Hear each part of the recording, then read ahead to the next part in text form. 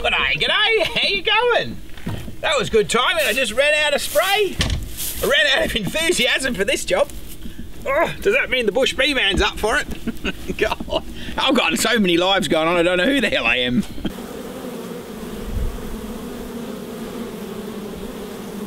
It's winter time here in the Riverland, as you've probably gathered. Although, you wouldn't know that, because if you look up here, we ain't even got a cloud in the sky. But if you had a thermometer, you'd know it's a bit wintry, because it's bloody cold. But anyway, so come the end of the season, we're out here spraying the blooming leaves off the tree. Now, you wouldn't think you'd have to actually spray a tree to get the leaves off, would you? But we have to, because they don't want to go to sleep otherwise. And we want to get all the leaves off, so as that they don't carry the disease into the next season. Because what we're looking to get is these little buds here. See these little buds that they've already made? So come late July, these will have some little flowers. Some of these will sprout little leaves, and some will sprout flowers, and you'll have this great big ball of white fluff, pretty much. And the ladies are going to come out of their bee boxes and go, holy shit, it's paradise. Hopefully, so then they can get some they'll get some pollen, and we'll get some nuts, and we'll all be good. That's the purpose of this whole bee madness, I think. Except for the fact, gotta raise some gorgeous honey for you guys out there in internet land.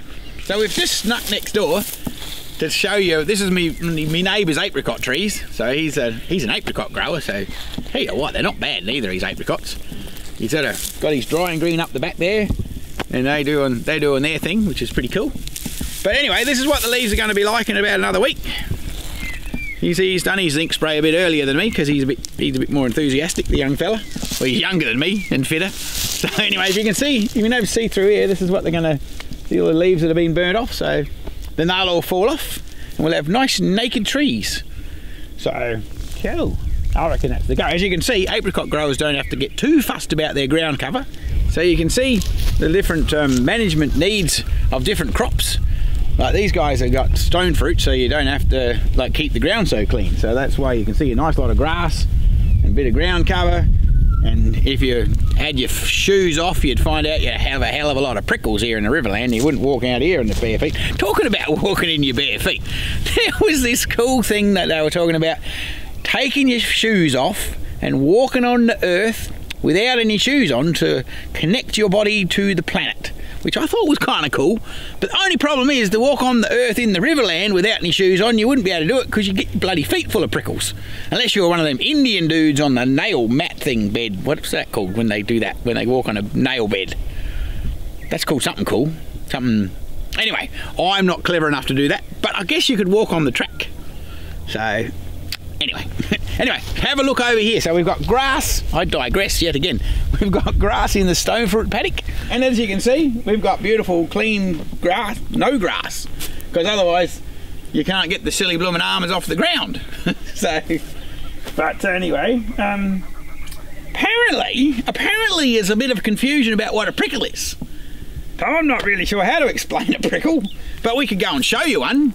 Maybe I'll jab the cameraman with one and he goes, whoa! So we've got a couple of prickles here in the Riverland. We've got, what do we got? We got cowthrops, which are probably #1. They came with the roads. We've got three-corner jacks, which are cowthrops' cousins. And we've got these other horrible berry, bloody hell, what were they called? They called something else horrible with great big spiky bits, but I don't try to get too many, and burweed or something. My favourite, innocent weed. I think this got its nickname because if you went out rolling around in the grass with your girlfriend and she come back, she had some of this on her back, she wasn't so innocent. No, that was an attempt at a joke, wasn't it? Anyway, I don't know, I can't think of any other names for what other prickles have we got. Too many to mention, probably. I'll tell you one thing for free, we can grow prickles without any effort in the Riverland. You don't get bloody too much out of that. If they ever wonder if we could harvest that shit, we could get some oil out of it or something. Anyway, there you go, that's it for me.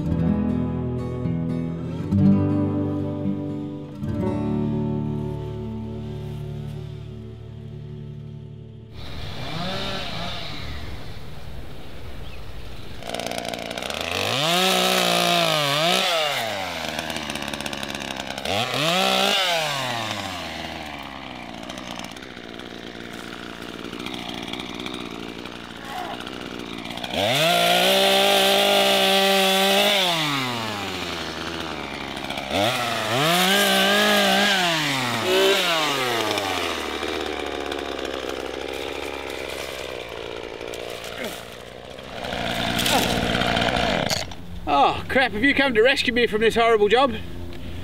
Oh, here, take this, you've bloody taken away. Take it away from me. Oh my lord, this is terrible. I've only been here for a day and a bit and I'm already exhausted. Anyway, this is the joys of winter. If I'm not painting bee boxes and trying to get ready for the spring, I'm trying to get myself pruned. I don't know, I think both jobs are pretty ordinary, but I think painting boxes is a lot easier. It's a light little chainsaw, but it gets jolly heavy after a while. So what about, I don't know, a couple of weeks after the zinc spray, so the leaves are all starting to fall off. And the joys of it all, so a bloke has to wander through and make a bit of a track. As you can see, well, you can see up here, got a bit of trouble getting your tractor through this orchard. And if you look in the next row, or the row that I've just come down, you can see that I can get through a bit easier, so. One thing about almond growing, you don't have to prune them, but if you don't prune them, eventually the place gets in an awful tanglement. So, then you pop glasses out of your tractor cab and all sorts of madness. Back in the day, we used to have no cabs, so it didn't matter. We used to just duck under the branches and shit, but are you really going to make me keep on going on? Hopefully I'll run out of fuel in a minute, and then I'll have to go up to the ute at least. What have we got in here? Oh, a little bit longer. Oh, God. Anyway, I'll put my ears back in so I don't go completely deaf. Well, it's a terrible job, honestly. Oh. Charge! You're like Napoleon.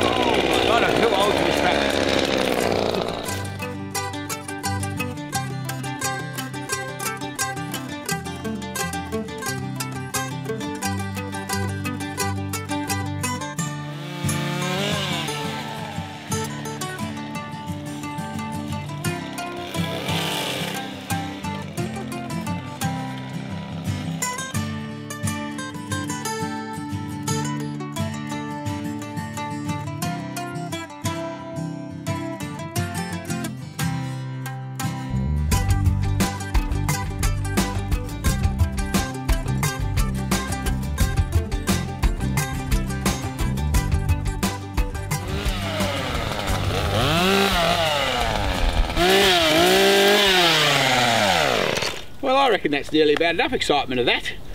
Goodness gracious me, a little bit of that goes a long way. Oh God. Anyway, on to some other real work. So this is the fun of the winter project in the almond orchard, trying to get things tidied up. So it's a bit of a panic on because the blossom will be here before we know it, and you know what that means? The bees will be out flying and there'll be stuff going on everywhere, and then we're into it again for another year.